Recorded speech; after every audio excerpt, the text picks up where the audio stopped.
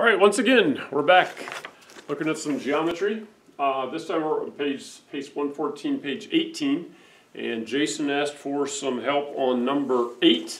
So let's take just a minute to look at that, and then he wanted some help on number 9. Let's talk about what this theorem is, because again, we're going to have to use this. So on page 17, now there's a long proof of why this is true, but what's the bottom line? It says the measure of an angle formed by a tangent and a secant drawn from the point of tangency is equal to 1/2 the measure of the intercepted arc. Wow, that's a mouthful.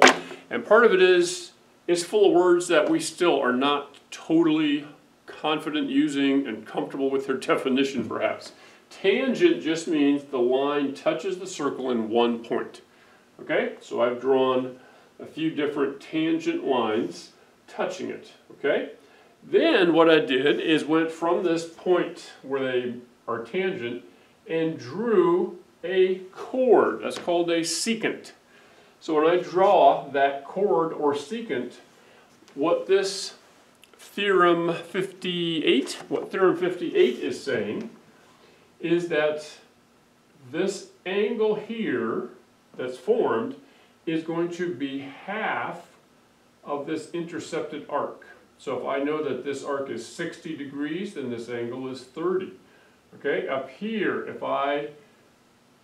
if this intercepted arc from here to here is, let's say it's 100 degrees, then that means this angle here has to be half of that, or 50 degrees. So that's what all of page 17 is explaining, is this theorem. Okay? But now we get to use it. So let's talk about how we're going to use it. We don't have to prove it anymore. We can use it in our proof.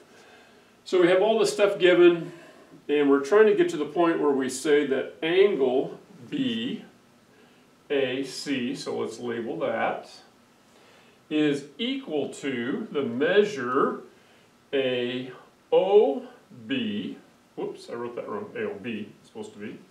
Let me just make sure. Yes, AOB.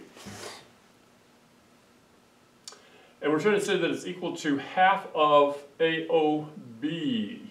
Okay, half of this.